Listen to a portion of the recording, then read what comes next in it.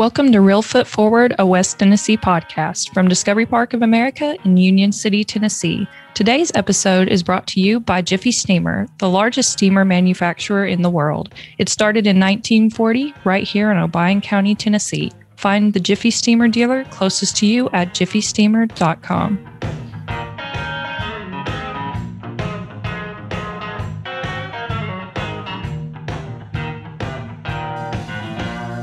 Thank you, Emily, and welcome everybody to Discovery Park of America, a West Tennessee podcast where we explore the history, the people, and the culture of our home here in West Tennessee. And I am Scott Williams, your host.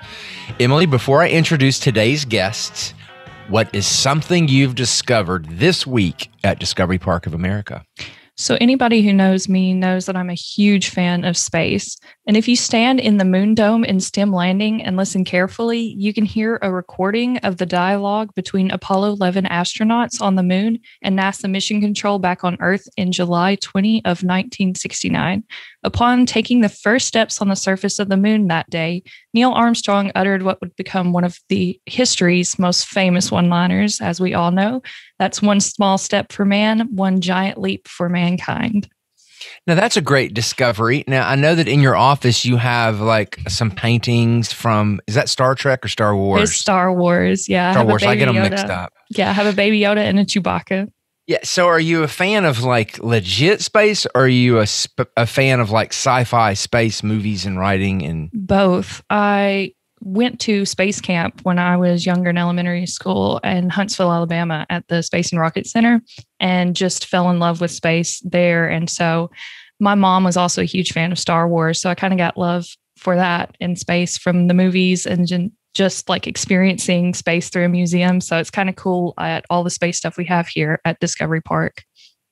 Excellent. Well, thank you. I discovered something new about you today. Thank you. So our special guest, Emily is not our guest, although she could be.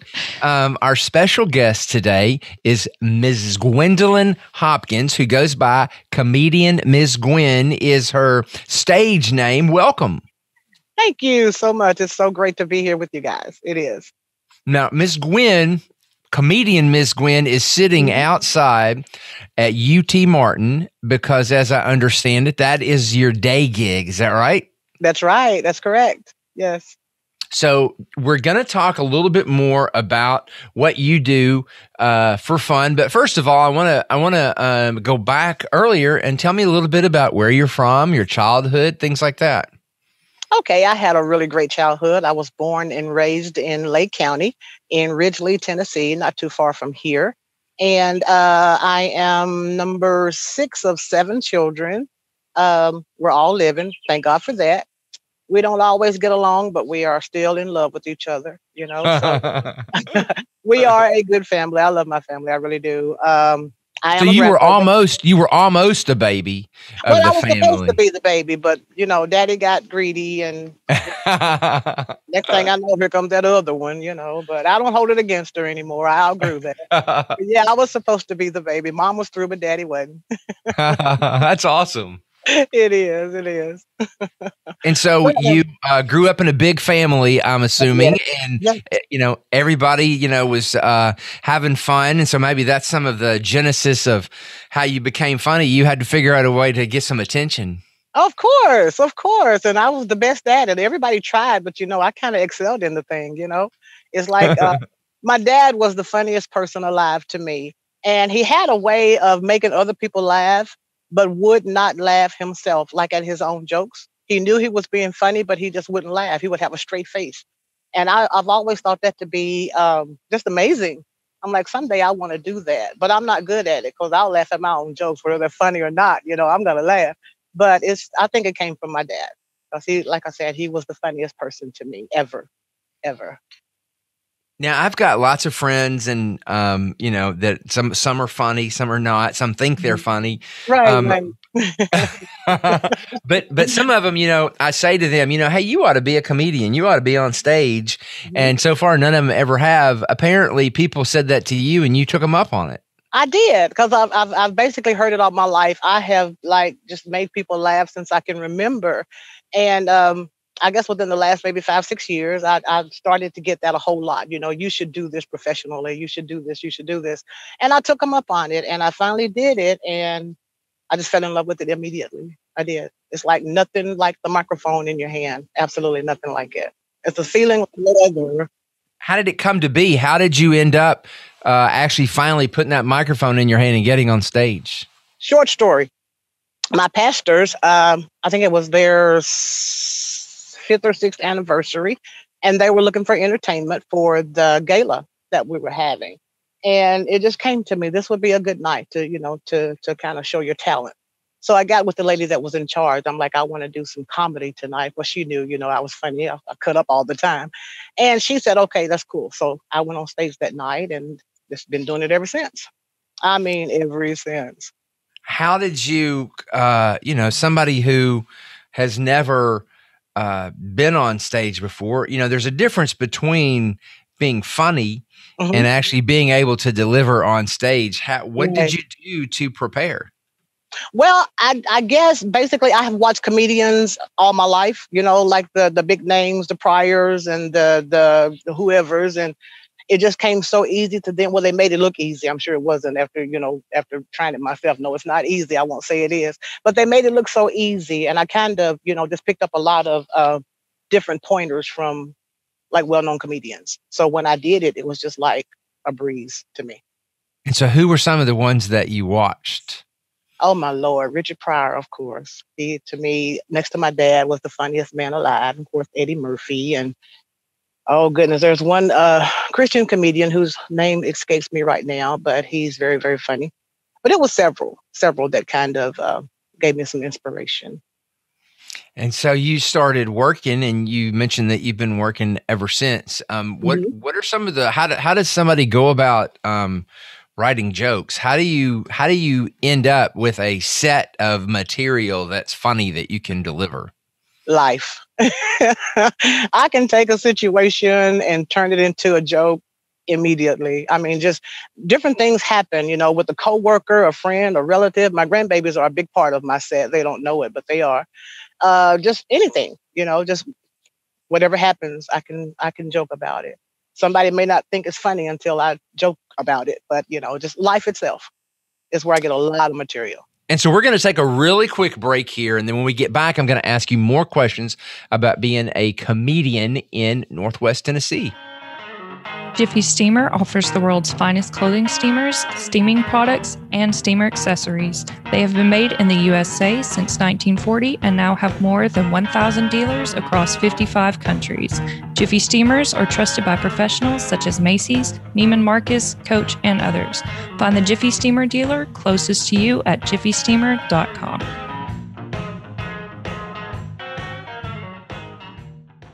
I hope you're enjoying the Real Foot Forward podcast from Discovery Park of America. If you are, please be sure to subscribe, rate, and leave a positive review on iTunes, Spotify, or wherever you listen to podcasts. Our guest today is Gwendolyn Hopkins, a comedian here in Northwest Tennessee. Now we're gonna let's listen for a second and listen to one of your sets that took place not too long ago. Surprise, surprise! I'm gonna start this thing off telling y'all a little story. Something happened to me yesterday. A friend of mine tried to kill me, but my will to live is just too strong for me. We had a little get together at my sister's house yesterday, and we was all in the swimming pool. Now, I'm gonna go ahead and tell you, I can't swim. I can't swim a lick. But I know what to do when I get in the water. You get in there, and you be still. So that's what I did. I was floating around on the raft, real still. Had that little leg cocked up like I really knew what I was doing. Well, my friend over there, with the blonde hair who won't look at me, she can't swim a lick either. But she don't know the rules. She don't know to be still in the water. She bouncing around and carrying on, turning upside down, turning flips and what have you. Fell out that boat. She was behind me. I didn't know the baby had done fell in the water until she grabbed my raft and let that go. Today is not the day I die. I know that because I'm here to stay. You understand what I'm saying? Now I can laugh at it now. I was really scared for her at the time because she looked at me once she finally did get out of the water and said, you was gonna let me drown. There ain't nothing I can do about it. It ain't that I was gonna let you. What am I supposed to do if I can't swim? Neither. What am I supposed to do? Huh? Ain't no sense in both of us drowning. One person drowned at a time. That's the house rule. But anyway, I love her. Bless her heart. She's here, and I really thank God for it. Because it was a dangerous situation. But like I said, I can laugh at it now. Because hindsight is 20/20. It was fun because when she was in the water, I looked at her, and that baby had a hand reaching. I'm like, is she wanting God to grab her hand? What is she doing? She never screamed, never hollered. She was just reaching up. I'm like, God, get her. Because I can't help. But anyway. Woo. So that was really funny. So I love hearing the audience's reaction. I'm guessing, you tell me if I'm right or wrong, Okay. that is a lot of what fuels you to do what you do. Definitely. I've only had, since I've been doing this, I've had 2 bomb shows. And to bomb is like death to me. But if I get one person to laugh, then it's off to a great start. So yeah, laughter fuels me. It does. Like, what is it like when you stand up there and give it your all and you get no laughs? Deadly. I can imagine. It's not fun at all. It's not. But you have to keep going, whether they laugh or not. Because I've witnessed comedians, bomb and they walk off stage. I refuse to walk off stage. I'm going to stay here till the end, whether you laugh or not. I was here. So it doesn't feel good. It doesn't feel good at all. And so you're obviously not living in New York where there are comedy clubs, or in Vegas or anywhere like that. So, where does somebody who's got the skills that you have, where do you get to use them here in Northwest Tennessee? Basically anywhere. I do comedy clubs in Memphis. There are a comedy club that I know of in Nashville, but mostly it's like functions, like private functions, or maybe a church function or some kind of banquet, class reunion, barbecue, whatever. If they're paying, I'm going. But I do comedy clubs as well. Yeah, have you ever played a club like in Vegas or anything like that? I have not, but I had an opportunity. COVID kind of knocked that out of the water for me. That broke my heart. And they're claiming to reschedule, but I had a tour where I was going to start in Vegas and end up in, I want to say, Minnesota. And that was canceled because of COVID, the early part of last year. And I also had a cruise. I've never been on a cruise, but I never performed on a cruise. So I hadn't done either one. But I was excited about that too. And that was scheduled for October of last year. Of course, COVID knocked that out of the water too. But hopefully these people say they're going to reschedule. So I'm waiting, because it's something I would love to do. I would love to do Vegas. Yeah, that's something you don't really think about. Of all, that has been impacted by COVID as well, probably more so than just about anything else. Oh, definitely. Have you been able to use, I guess, are you able to use social media at all in what you do, or do you feed off so much the live audience that it's not really helpful? Well, I do social media. It's not the same feeling. And it's a little harder because a lot of people are muted. They won't, and you can beg them all day long to unmute yourself so I can hear you laughing, but they won't do it. So it's a lot harder to do social media, but I still do it. I do comedy on social media. So, but I'd rather be on stage. Yeah. Oh, I bet. Oh, definitely. Now let's talk a little bit. I know that your faith is a big part of your career as well. So you obviously don't work blue, as they say in the comedy business. You are a clean comedian. I am a clean comedian, yes. As they say. So tell me a little bit about your faith and, how that plays into what you do. Okay. Of course, I was born a Baptist. And of course, now, we grow up and we kind of venture out. And now I'm kind of non-denomination. And I believe in prayer. And I'm praying and asking God daily, to guide me to where it is you want me to be, show me what it is you want me to do. And he's constantly revealing it to me, because this is what I'm supposed to do. And it's supposed to be a full-time thing. As much as I love human resources, it's not where I'm going to die. So I'm just going to just follow what God says. Well, and we talked a little bit about the fact that you were at UT Martin, but we didn't mention that is where that you're in human resources. So Yeah. I'm sure that in human resources, you see a lot of opportunities to use your sense of humor. I do. Because, there's, Yeah. and it's probably much appreciated by people that are nervous and that are applying for jobs. Right, right. My wife works at UT Martin. I wonder if you Really? dealt with her. Yeah, her name's Michelle. She's in art history. Oh, we may have spoken on the phone. I talk to everybody basically every day, but I haven't really faces.